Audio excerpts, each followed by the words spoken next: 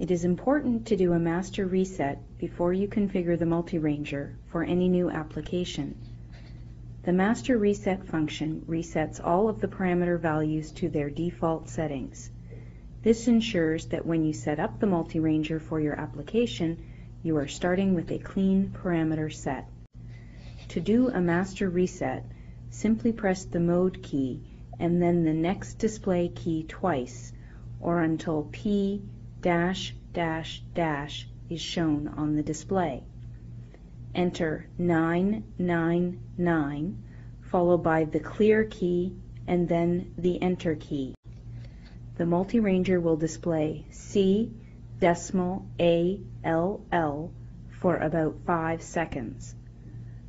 Once the 4 dashes appear on the display in the parameter value field, the unit is ready to configure for your application.